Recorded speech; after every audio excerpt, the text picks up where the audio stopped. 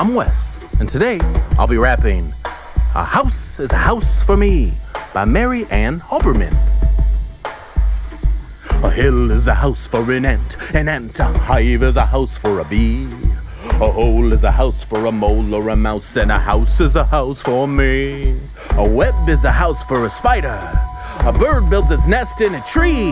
There is nothing so snug as a bug and a rug, and a house is a house for me. A coop, that's a house for a chicken. A sty, that's a house for a sow. A fold, that's where sheep all gather to sleep. A barn, that's a house for a cow. A kennel's a house for a dog. A dog is a house for a flea. Well, when a dog strays, a flea sometimes stays, and then it may move in on me. Houses for rabbits are hutches. A house for a mule is a shed. A castle's a house for a duchess. A bedbug beds down a bed. Mosquitoes like mud holes or puddles. Whales need an ocean or sea. A fish or a snake make do with the lake, but a house is a house for me. A house is a house for me. A shell is a dwelling for a shellfish, for oysters and lobsters and clams. Each snail is a shell and each turtle as well, but not any lions or lambs. Lions live out in the open. Monkeys live up in a tree. Hippos live down in a river. Now what do you know about me? An igloo's a house for an Eskimo. A teepee's a house for a Cree. A pueblo's a house for a Hopi.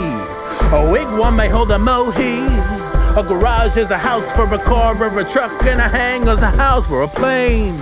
A dock or a slip is a house for a ship, and a terminal's a house for a train. A husk is a house for a corn ear. A pod is a place for a pea. A nutshell's a hut for a hickory nut, but what is a shelter for me?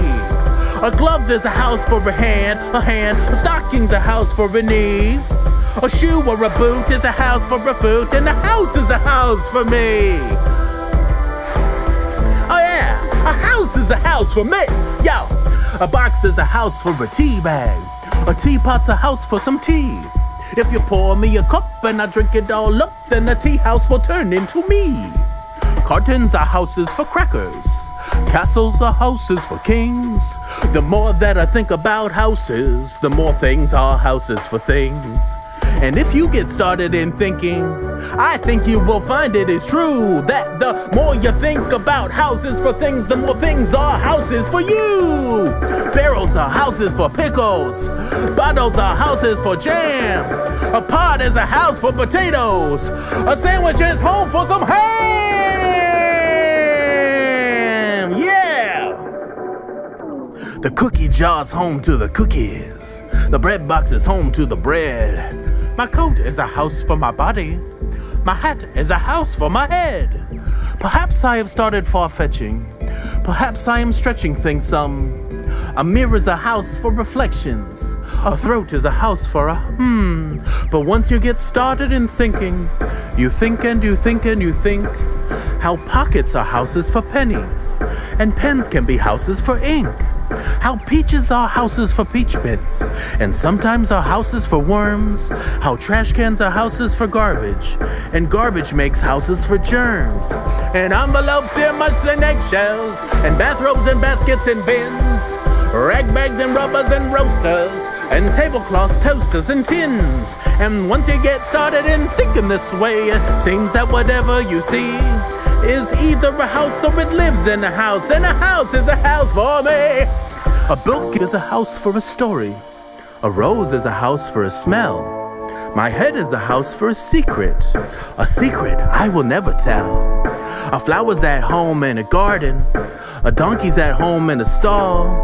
Each creature that's known has a house of its own, and the earth is a house for us all. A house is a house for me. A house, everybody. A house is a house for me. A house is a house for me by Mary Ann Hoberman. Want to give a major shout out to my Patreon subscriber Chrono for putting me onto this wonderful piece of literature. We'll see you on the flip side. Peace.